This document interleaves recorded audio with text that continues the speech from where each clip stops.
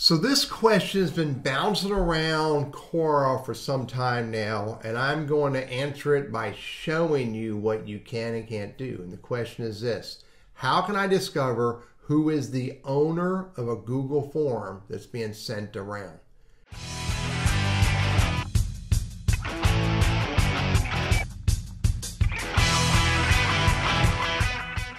So here's a form I've created. Very simple form. I just follow the basic Google form practices to create the form.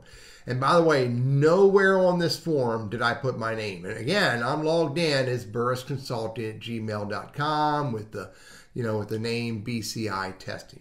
Okay, that's who created this form, is BCI Testing with that email address. But it's nowhere on here. Now I'm going to share this. So I'm going to grab it.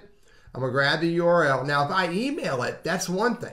If I email it directly from here, send by email, and I send this to Lee at Burris Consulting, and I hit send. Now, let me go look at that email address.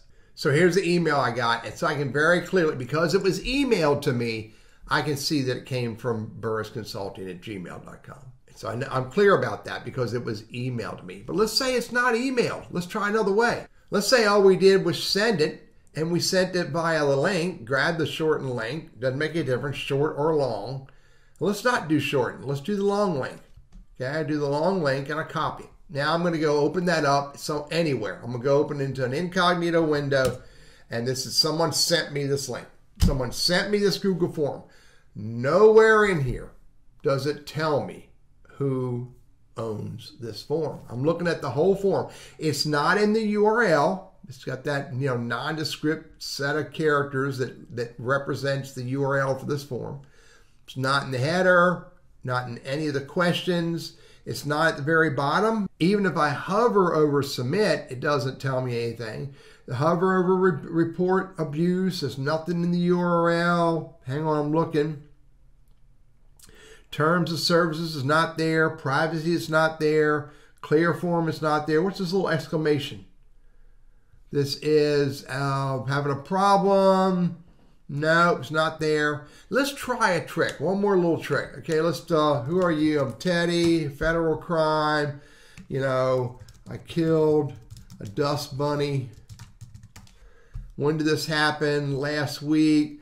Who do you think was impacted? Other dust bunnies. Are you willing to discuss with authorities? Yes. Now what happens when I hit submit? It submitted it. But even on this page, there's nothing here. There's nothing here other than opens the form back up again to tell me who owns this Google form. Didn't happen. Now, there is one other possibility. One other possibility, if I go to settings, and I do responses, collect email addresses, send them a copy back, always. Now I'm going to go send this again, just to make sure it's not a new link. Copy the link. I'm going to open it up. Incognito. Paste that. Now, it's asking for my email address now. Lee at burrisconsulting.com.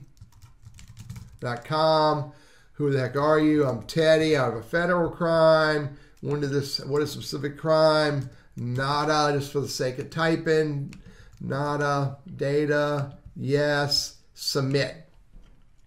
Now, because I chose that form to send the person who fills it out a copy, let's go see what the copy looks like.